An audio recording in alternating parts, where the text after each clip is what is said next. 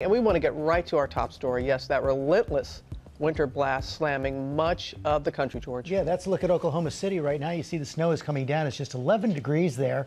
Oklahoma, just one of 22 states where the storm is impacting the vaccine rollout.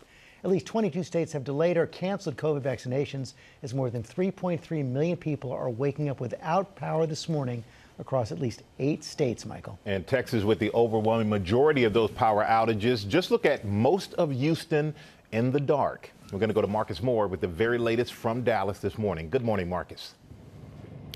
Michael, good morning. Another round of wintry weather is hitting an area already paralyzed by that first storm. And this morning, snow and ice covering the region as many people remain in the dark.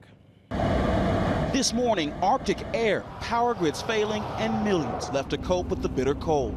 Amarillo, Texas getting pummeled with snow overnight. Cars and trucks sliding off the road. Tow trucks out rescuing drivers as temperatures drop near zero. Part of the Lone Star State hitting record low temperatures not seen in a century.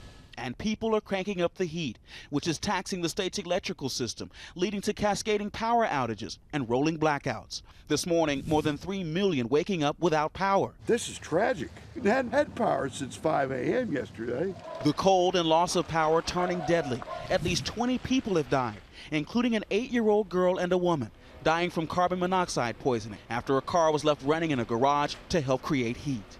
In Houston, hospitals treating at least 140 patients, including a mother and child in critical condition after using charcoals indoors to stay warm. And outrage over images like this. Skyscrapers lit up in Houston while surrounding neighborhoods were left in the dark. What is going on right now is completely unacceptable. Texas Governor Greg Abbott speaking to our ABC station, KTRK. We are going to have to restructure to make sure that situations like this never occur again. And while Houston's mayor was at home also speaking to KTRK, they were plunged into darkness. People have made some life and death choices because they were trying to keep themselves warm. Oh no, we just lost power. But for the millions bundled up with no electricity, this has been life for days. In this room in our house, it is 33 degrees. In Austin, Andrew Leahy and his wife finding ways to keep warm. You'll see a blanket here and blue Scotch tape. We're doing anything possible to keep the heat in.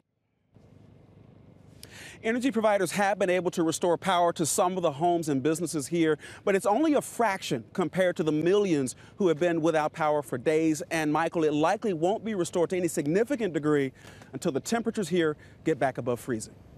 We hope that's soon, Marcus. Thank you so much. Hi, everyone. George Stephanopoulos here. Thanks for checking out the ABC News YouTube channel. If you'd like to get more videos, show highlights, and watch live event coverage, click on the right over here to subscribe to our channel. And don't forget to download the ABC News app for breaking news alerts. Thanks for watching.